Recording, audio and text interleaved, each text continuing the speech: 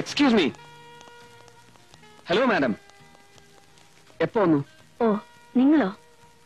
ഞാൻ പെട്ടെന്നൊരു പേഴ്സണൽ വിസിറ്റിന് വന്നതാണ്, ഇന്ന് ഉച്ചയ്ക്ക്. എത്ര ദിവസം ഉണ്ടാവും? തീരുമാനിച്ചിട്ടില്ല. May be 1 day.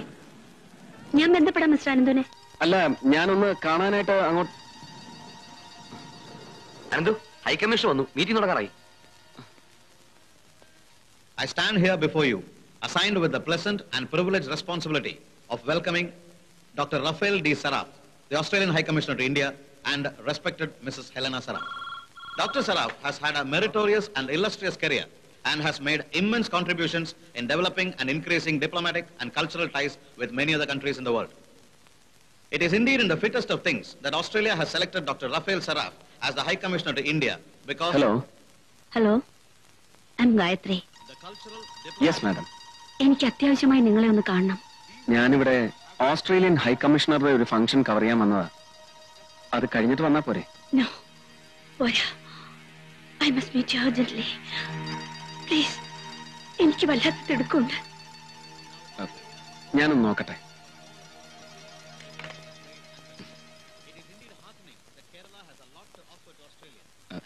ഹൈ കമ്മീഷണറുടെ പ്രസംഗം തുടങ്ങാൻ ഒരു 10 മിനിറ്റ് എടുക്കില്ല. 10 മിനിറ്റ്? പ്രസിഡന്റിന്റെ കയ്യിൽ നിന്ന് മൈക്ക് വിട്ട് കിട്ടാൻ എടുക്കും അത്രയും നേരം. പിന്നെ ആശംസക്കാർ 4 പേര് വേറെ. 1.25 മണിക്കൂർ കഴിഞ്ഞ് സാഹിബിന് നാമനക്കാൻ ചാൻസ് കിട്ടും. ഞാൻ ഉടനെ വരാം. ശരി.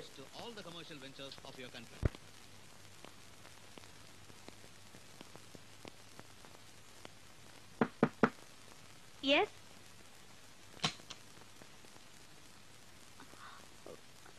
വരൂ, ഇരിക്കൂ. ഈശ്വരനാണ് ഇന്ന് അനന്തോനെ എന്റെ മുമ്പിൽ എത്തിച്ചത്. എല്ലാറ്റിൽ നിന്നും ഒളിച്ചോടാൻ വെമ്പുന്ന മനസ്സുമായി ഓടി വന്ന ഞാൻ നിങ്ങളെ കണ്ടില്ലായിരുന്നെങ്കിൽ ഒരുപക്ഷെ എന്റെ തീരുമാനം മറ്റൊന്നാകുമായിരുന്നു. ഒരിക്കൽ കൂടി നിങ്ങൾ എന്നെ കുറിച്ച് എഴുതണം. ലോകം ഇന്നോളം അറിഞ്ഞിട്ടില്ലാത്ത ഒരു ഗായത്രിയെ കുറിച്ച്. മാഡം,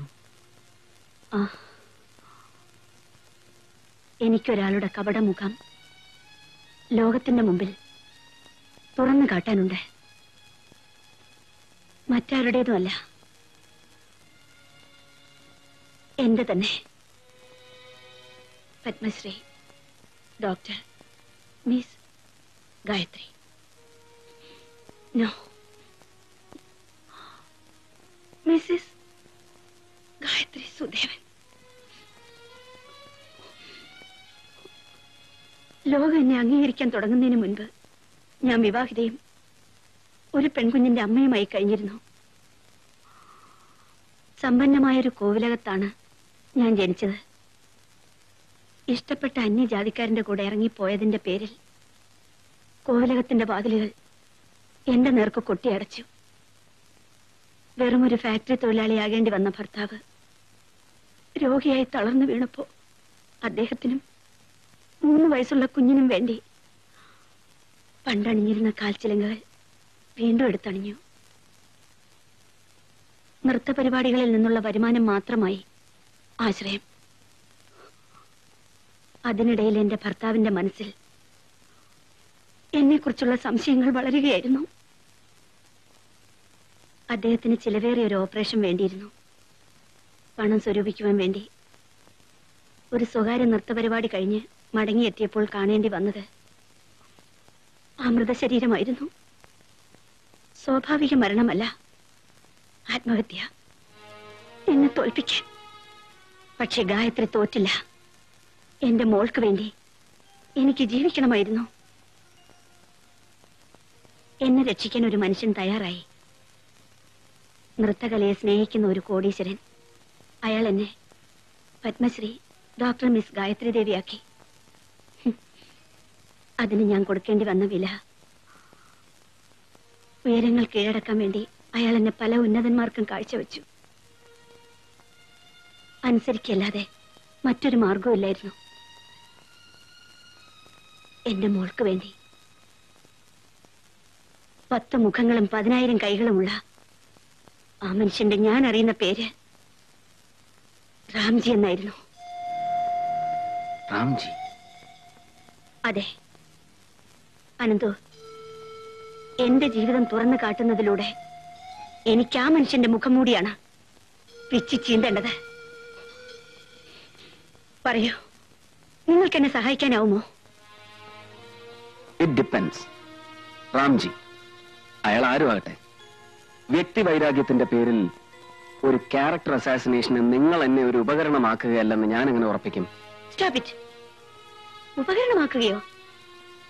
ഒരായുസ് മുഴുവൻ അയാളുടെ കയ്യിൽ ഒരു ഉപകരണമായി എല്ലാം ഹോമിച്ചവളാണ് ഞാൻ. I don't have to do it.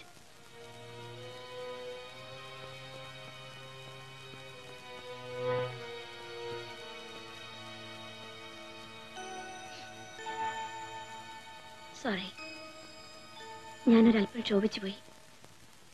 ശരിയാണ്, അനന്ത് ചോദിച്ച ചോദ്യം ന്യായമാണ്. I awe you an answer. അത് പറയാൻ എനിക്കൊരല്പം മനക്കരുത്ത് വേണം. Do you take drinks? ഇല്ല. But I need one with your permission.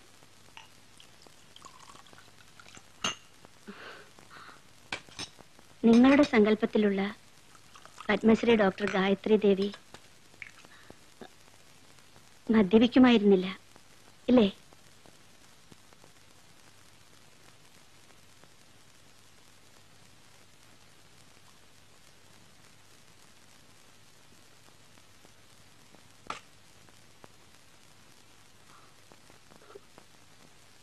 എല്ലാം ഞാൻ സഹിച്ചു, ക്ഷമിച്ചു.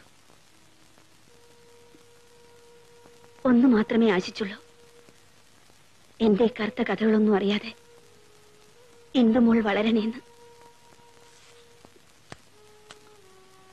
ദൂരെ ഒരു കോൺവെന്റ് സ്കൂളിൽ ഞാൻ അവളെ ബോർഡിങ്ങിലാക്കി.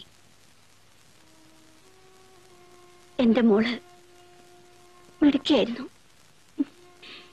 2 ആഴ്ച മുൻപ് എനിക്കൊരു ടെലിഗ്രാം കിട്ടി.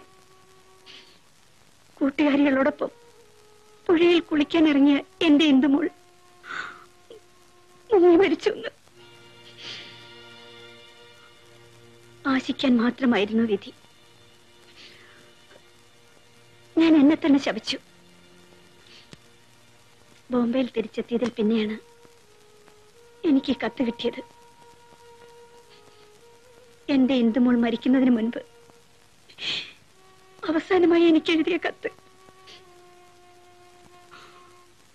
എന്നെ നശിപ്പിച്ച, എന്റെ ജീവിതം ചവിട്ടി മെതിച്ച ആ മനുഷ്യൻ തന്നെ അവളെയും എന്റെ ഇന്ദുമോൾ ആത്മഹത്യ ചെയ്യുകയായിരുന്നു. ഇനി പറയൂ, അയാളോട് പ്രതികാരം ചെയ്യേണ്ടത് എന്റെ കടമയല്ലേ? മാഡം പറയുന്നത് ചിലപ്പോൾ ക്രൂരമായിരിക്കാം, എങ്കിലും സമൂഹത്തിൽ സർവ്വസാധാരണമായ ഒരു ദുരന്ത കഥ എന്നതിനപ്പുറം ഒരു പത്രപ്രവർത്തകന്റെ താല്പര്യമുണർത്താൻ പോകുന്ന സാമൂഹ്യ പ്രസക്തി ഇതിലെന്താണുള്ളത്? രാംജി പിന്നീട് പലതുമായി. ആ വളർച്ചയിൽ ഞാൻ അയാൾക്ക് വിലപിടിപ്പുള്ള ഉപകരണമായി എന്ന് ഞാൻ പറഞ്ഞല്ലോ. എന്റെ ഉറക്കറ പങ്കിട്ട് അയാളുടെ ഇംഗിതത്തിന് എന്തും അടിയറ വയ്ക്കാൻ തയ്യാറായവരെ കുറിച്ച് കൂടി നിങ്ങൾ അറിയണം. മന്ത്രിമാർ, എംപിമാർ, MLA മാർ, IAS ഓഫീസേഴ്സ്. അയാളുടെ താളത്തിന് തുള്ളി ആ കോമരങ്ങളെ തിരിച്ചറിഞ്ഞാൽ നിങ്ങളുടെ വായനക്കാരി ഞെട്ടും.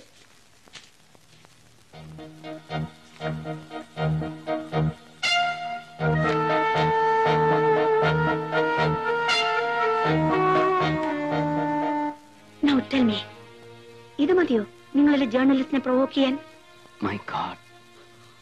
മദ്യത്തിന്റെ ലഹരിയിൽ അവരറിയാതെ ഈ നിമിഷങ്ങളെ ഫോട്ടോയിൽ പകർത്തിയത് രാംജിയുടെ ദീർഘവീക്ഷണത്തിന്റെ മിടുക്ക്. അവയുടെ കോപ്പി കൈവശം സൂക്ഷിച്ചത് എന്റെയും. Keep them with you. എന്റെ കൈവശം ഇവയൊന്നും ഇനി സുരക്ഷിതമല്ല. I need your help Ananthu. എനിക്കൊരു 1/2 മണിക്കൂർ സമയം തരണം. താഴത്തെ ആ ഫംഗ്ഷൻ ഒന്ന് കവർ ചെയ്തു എന്ന് വരുത്തി ഞാൻ തിരിച്ചു വരാം. എനിക്കിനി ഒരുപാട് പറയാനുണ്ട്. എല്ലാം എനിക്ക് വിശദമായി കുറിച്ചെടുക്കണം. ധൈര്യമായിരിക്കൂ. ഈ പൊയ്മുഖങ്ങളെ വലിച്ചു ചീന്താൻ ഞാനും ഉണ്ട് കൂടെ. ഉടനെ വരാം ഞാൻ, at the earliest. Ananthu, come back as soon as you can. അതുവരെ 2 പേർക്ക് വേണ്ടി എനിക്ക് കാത്തിരിക്കാനുള്ളൂ. അനന്തുവിന് വേണ്ടി, പിന്നെ ഏത് നിമിഷവും എന്നെ കടന്നാക്രമിക്കാവുന്ന മരണത്തിന് വേണ്ടി. രാംജിയുടെ രീതികൾ എനിക്കറിയാം. ഈ ചുമരുകൾക്ക് പോലും കാതുകൾ ഉണ്ടാവും. ഒന്നും അയാൾക്ക് അസാധ്യമല്ല.